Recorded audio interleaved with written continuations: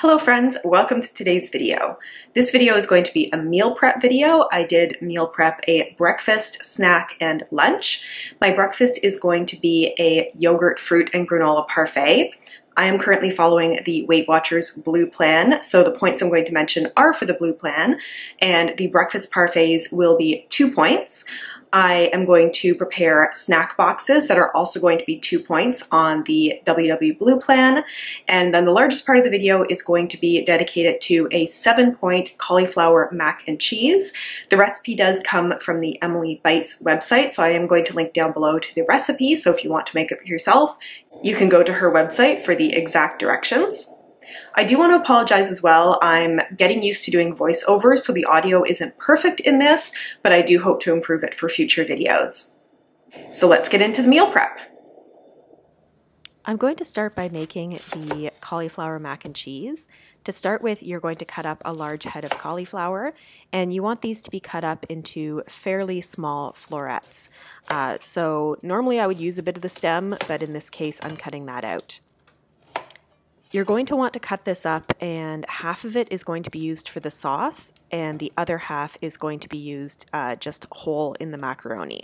I'm putting the half that's going to be used for the sauce into a pot. We're going to cook it on the stove so that it gets really, really soft. And this is going to be cooked together with a cup of chicken broth is what the recipe called for. I tend to use bouillon cubes just so I always have them on hand. So I'm just adding a cup of water here. And then I will put in the crumble in the bouillon cube to make the stock. I'm also going to measure out my pasta. I'm going to be using 8 ounces of whole wheat pasta. I'm just measuring that out with a scale so I make sure I get the right amount. And it's going to boil along with the other amount of cauliflower. So that is going to all cook together. While I'm waiting for the water to boil for the pasta, I'm getting my cheese shredded. I'm using this Armstrong 40% less fat cheese. I did figure out how many points of cheese I could use to keep the recipe at 7 points per serving. Now what I should have done here was freeze the cheese a little bit ahead of time, which makes it a little bit more firm and easier to shred. I believe I ended up with just over 200 grams of shredded cheese for this recipe.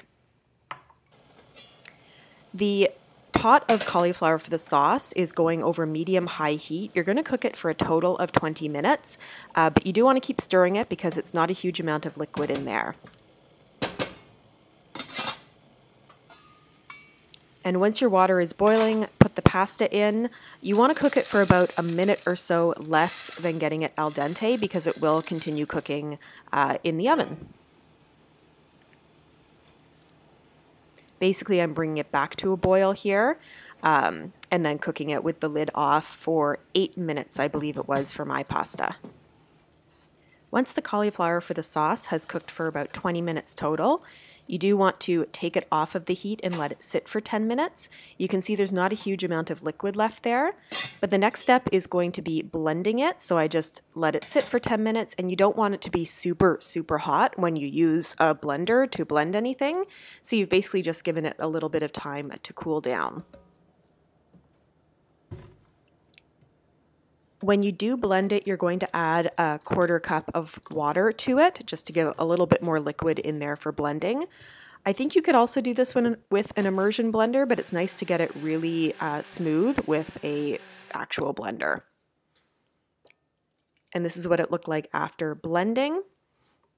We are going to put it back on the heat, but you also want to add another 1/4 cup of liquid at this point. And what I do is add the 1/4 cup of liquid, of water, I should say, into the blender itself so that I can sort of rinse out a little bit more of the cauliflower that's been blended. Back on the heat, you're going to add most of the grated cheese. You're going to leave a little bit left to top off the casserole, but the rest of it is going to go into the sauce itself. And you can see here the amount that I left to put onto the casserole at the end to melt. At this time, you're also going to add pepper. I like a good amount of pepper and some cayenne pepper. And this wasn't called for in the recipe, but I like to add to my mac and cheese just a little bit of yellow mustard. It adds a bit of tanginess to it and a little depth of flavor. After melting for a while, this actually melts really well together and makes a really lovely, smooth cheese sauce. I was very excited at this point. So you're going to add in your cooked pasta and cauliflower and mix that up so it all gets nicely covered. The recipe does say if you need to, you can add a little bit more liquid or water at this point, but I didn't need to. Then you're going to take a 9x13 baking dish, lightly spray it. I did mine with olive oil, and spread out the mac and cheese. To top it, we're going to toast some breadcrumbs. You do this in just a dry pan. This is a 1/4 cup. You do want to keep a close eye on this. It will start to brown rather quickly. You're basically getting them to the point of looking golden.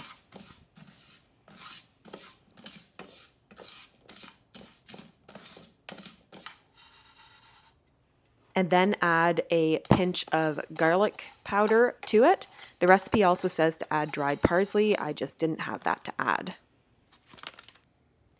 You'll top your mac and cheese with the leftover cheddar that didn't go into the sauce and those lovely breadcrumbs, and pop it in the oven at 375 for 20 to 25 minutes.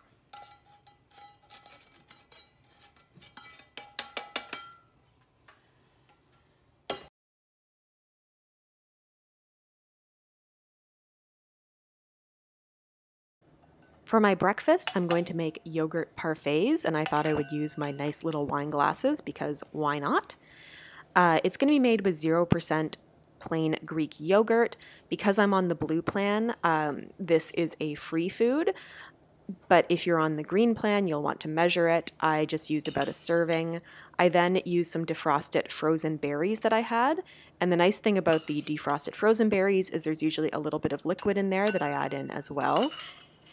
And you're basically going to do this in 2 layers, so that there's a layer of yogurt, a layer of fruit, and then another layer of yogurt, and then topping it off with a bit more fruit.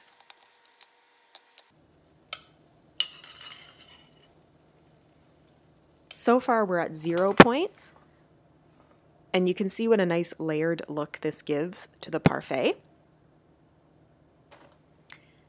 And then I have this granola. This is the Flax Plus Pecan Maple Crunch from Nature's Path.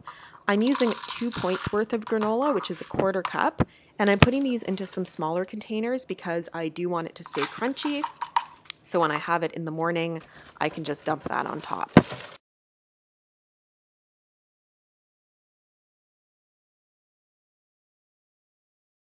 Finally, for my super simple snack, I'm going to make some onion dip just with this onion soup mix dried. The actual recipe calls for 2 cups of sour cream to a full pack.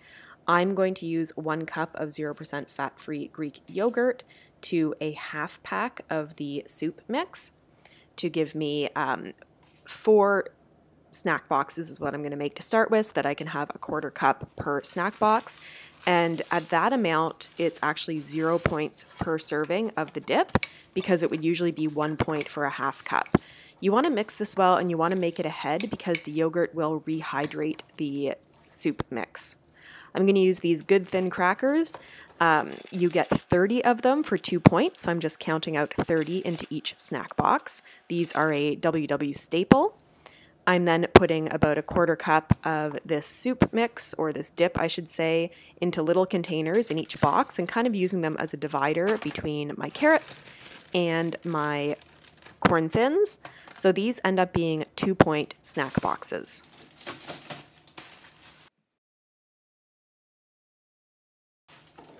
There we go, guys. I am looking forward to having these meals throughout the week, and I am thinking of doing a full day of eating and exercising video so you can see how I work this into my day, including my dinner, as well as giving you some reviews of the meal prep, so let me know if you're interested in that. Also, if you want to watch more of my Weight Watchers content, I will put a link up here to the entire playlist. And if you're interested in some more of my fitness related videos, I will put a link here to one of the videos that has been most popular from that series, my Peloton video. Thank you so much for watching, you guys. If you enjoyed this video, please give it a thumbs up, subscribe if you haven't subscribed already, and I look forward to seeing you in my next video. Bye!